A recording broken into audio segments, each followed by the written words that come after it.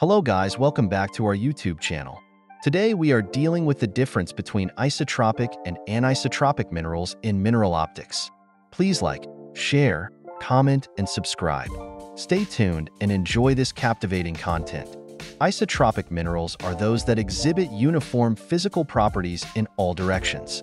In terms of optical properties, isotropic minerals behave the same regardless of the direction in which light passes through them. They have a single refractive index, meaning they do not exhibit birefringence. This is in contrast to anisotropic minerals, which have different physical properties depending on the direction in which they are measured. Isotropic minerals have a single refractive index, meaning that light passing through them is not split into two rays with different velocities as it would in anisotropic minerals. Isotropic minerals have uniform appearance. When viewed under a microscope with cross-polarized light, isotropic minerals appear dark or uniformly colored, regardless of the orientation of the microscope stage or the polarization filters. Isotropic minerals do not exhibit birefringence, which is the phenomenon where light passing through a material is split into two rays with different velocities, resulting in double refraction. Examples of isotropic minerals include garnets, isometric crystals, and glass. Most garnets are isotropic, although some varieties may exhibit weak, anomalous birefringence. Minerals belonging to the isometric crystal system, such as diamond, spinel, and halite, rock salt, are typically isotropic. Glass is an amorphous material that lacks a regular crystalline structure and therefore exhibits isotropic behavior. Anisotropic minerals are minerals that exhibit different physical properties when measured along different crystallographic directions. This phenomenon is particularly evident in their optical properties, where the minerals display varying behaviors depending on the orientation of light passing through them. Anisotropic minerals typically have more than one refractive index, leading to double refraction or birefringence.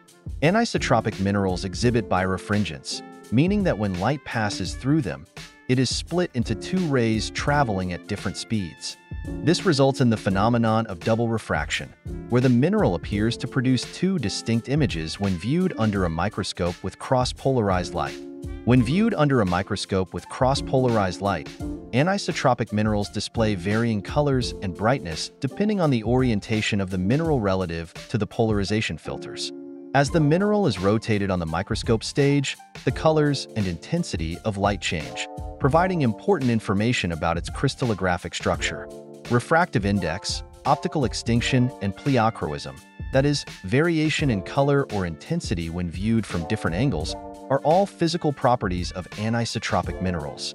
These properties depend on the crystallographic orientation of the mineral relative to the direction of light propagation.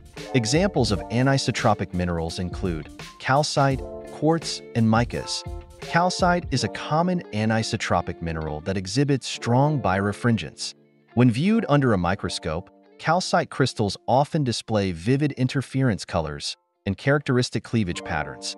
Quartz is another example of an anisotropic mineral, although its birefringence is typically weaker compared to minerals like calcite. Different varieties of quartz may exhibit varying degrees of birefringence and optical behavior. Minerals in the mica group, such as muscovite and biotite, are anisotropic due to their layered crystal structure. They often show distinct basal cleavage and varying optical properties when viewed under polarized light.